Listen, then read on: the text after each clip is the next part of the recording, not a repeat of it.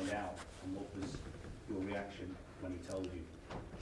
I don't want to get into the private conversations. I don't think today is the day for that. I want to respect the privacy of the conversations that were had around the decision.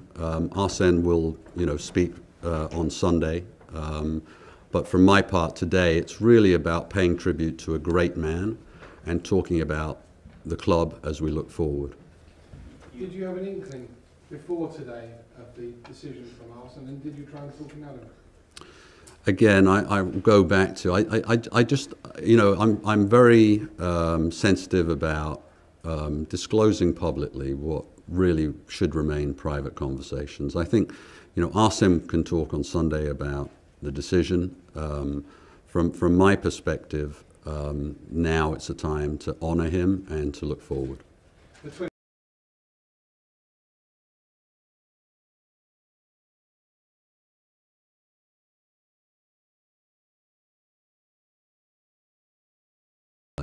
It's also come as a great shock to players, staff, fans, public.